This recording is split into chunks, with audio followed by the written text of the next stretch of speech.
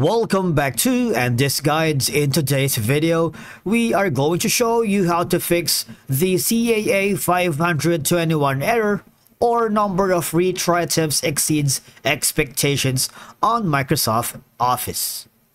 Let's begin. Now, the first thing you need to do is to log in using your credentials.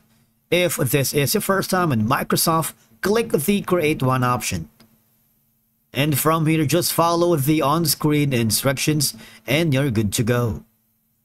Now, the error code CAA50021 or number of retry attempts exceeds expectations typically indicates an issue with the Office installation or update process. But don't worry, because we are here to give you steps you can take to resolve this error. Number one is the most obvious, simple troubleshooting step that you can take is a simple restart and retry, because a simple restart can resolve temporary issues with the Office updates or installations. After the retry and update installation, you might want to also restart your computer and try running the Office update or installation again. Now after that, I need you to log into your Azure account, because from here we need to have the repair Office installation. And of course, there's also an Microsoft Office called Sarah that can help diagnose and resolve various Office installation and update issues. After that, I need you to go to the command prompt. Now, once you are here, I need you to type this command, which is going to be 22.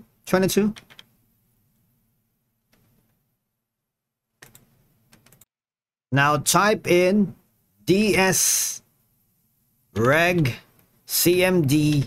space and /leave. All right, what will happen is you need to delete the MS organization access and the MS organization P2P access entries from the certificate store, and from here just press enter. All right, after doing so, try to restart your Office to see if that works. Now, the next option that we can explore is to repair Office installation. All right, so go to the control panel and from here go to the programs and features.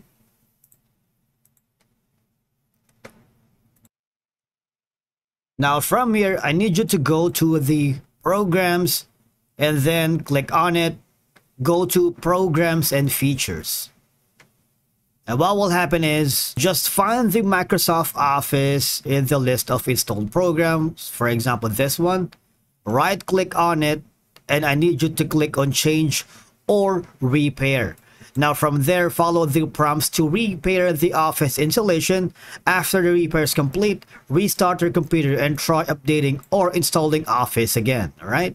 Now the next thing that you can do is to make sure that your firewall settings is not causing the issue. Go to your firewall to see if that's the case. Okay, so temporarily disable your firewall settings. If successful, add Office to the exceptions or whitelist of your firewall program. All right. Alternatively, if none of the above steps work, you might want to check again your antivirus, because sometimes security software like antivirus can interfere with the Office updates or installations. If you try to temporarily disable your antivirus software, try running the Office update or installation again. Like your firewall, if successful, add Office to the exceptions or whitelist of your firewall and antivirus software or program. Now, you might want to make sure that you have a stable internet and reliable connection as well throughout the installation or update process. In terms of that, you might want to go to any speed test website just to be sure that you have a stable and reliable internet connection throughout the installation of the update processing.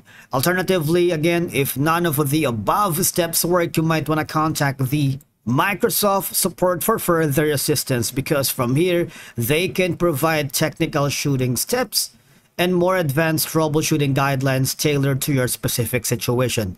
I believe they would give you a tailored insights on how to do it, and from here just all you're gonna do is choose the account for the right support, and that's going to be Microsoft Office, depending on your home or business. Thank you so much for watching. We will see you again in the next video.